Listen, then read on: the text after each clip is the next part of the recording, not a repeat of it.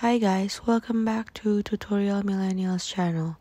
In today's video, I'm going to show you how to create a film effect on using the app dazzcam.